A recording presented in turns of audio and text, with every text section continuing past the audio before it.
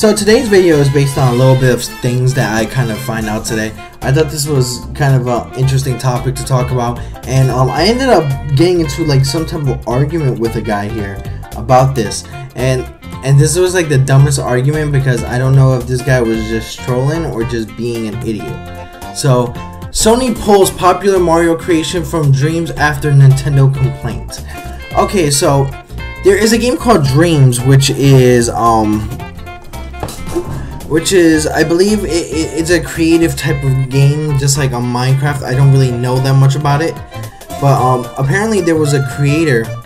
He made a model of Mario, and with a popular model of Mario, he sadly did not get any rights to be able to make that model or to possibly even do anything with the regular model. Now, with that, Sony had pulled the Mario game, which is I believe based off of the famous Mario 64 game, and they ended up taking it out of the game because Nintendo had claimed copyright strike on the model. Now, it says, I'll read this right here. Almost since the moment Dreams was available to the public, people had been creating games, models, and music based on non-Sony IP. The first time I booted up Dreams back in early access, it was already filled with Mario, Sonic, and Doom levels. For a while, it seemed that the creations were almost safe. This no longer seems the case. It seems like the case. Now, there are some people that have been copywritten for Mario stuff, and it was like things like Super Mario 64 HD, and the thing is, it's like things like the Mario model had caused a lot of people to especially in Nintendo, to want to go ahead and make a copyright strike and take it off. Now, a lot of people got frustrated about this because it was telling people because people thought it was like, oh, you know what, now Nintendo's messing up everybody's dreams, this and that, and you know, Nintendo doesn't care about customer creativity. That's not always the case. So I had this guy who kind of told me about, you know, about things like it, like, you know, in regards to like copyright, saying that it's considered slavery, which is the dumbest thing I've ever heard in my life. Like literally, I thought this guy was just like smoking too many freaking moon rocks.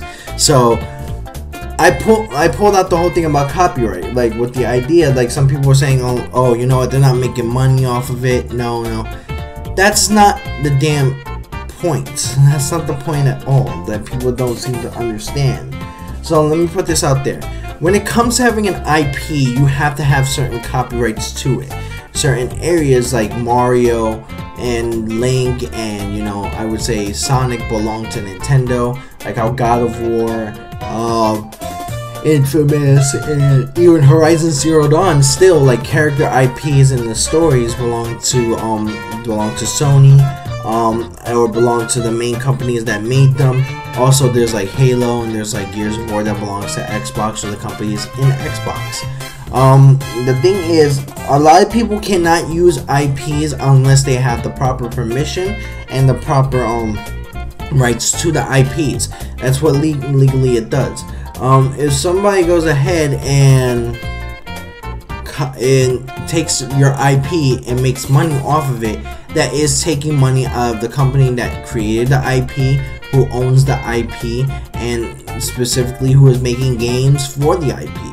And with that, that's taking money away from the company that owns the IP, that has the right to make those games for the IP. Now, I know a lot of people have come up with like creative ideas for the IP and everything, but the problem is you cannot do that on your own without proper permission. That's why things like Newgrounds end up taking down creations, or even things like, I would say, like animations, because of the fact that you cannot, and this is what I'm telling people, you cannot do certain things without proper permission. If it's a company that allows you to mod or allows you to customize, like I would say, like Bethesda with Skyrim and Fallout, then that's fine. But if it's a company that says you cannot do this without proper permission, then it's legal enough to do so. The problem is with things like this, it can lead to people making, you know, having to pay a fee for it, even to a point where they have to pay the court fees or even lawyer fees of the opposite company, or end up receiving jail time for actually, you know, taking the IPs without proper permission. And that's why it's a major thing. That's why copyright is a thing.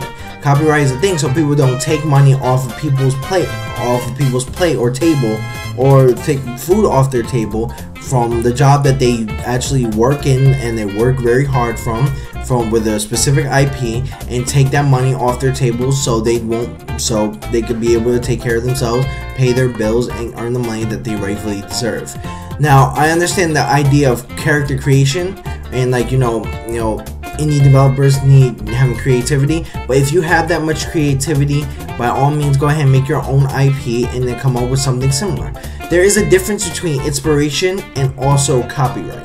You can have a game inspire another game and have things that are similar, not the same one. You can't use the exact same IP though. But I want to know what you guys think. By all means, let me know what you guys think in the comments.